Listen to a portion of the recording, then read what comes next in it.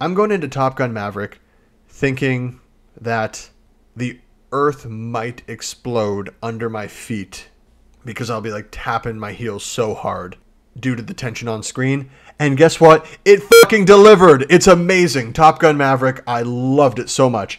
It has an actual plot, unlike the first one. The protagonist and antagonist for the next generation of fighter pilots are assigned to the proper characters for the first time. Maverick's a fucking asshole. He's dangerous and he is no good in that first movie. And you're like, Iceman's bad because he wants people to be safe?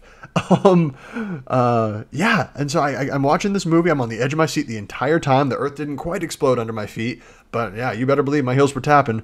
And oh my God, there were tears in my eyes for like the final 30 minutes of the movie. And then a single line on the deck at the end, just turn the waterworks on. I was moved.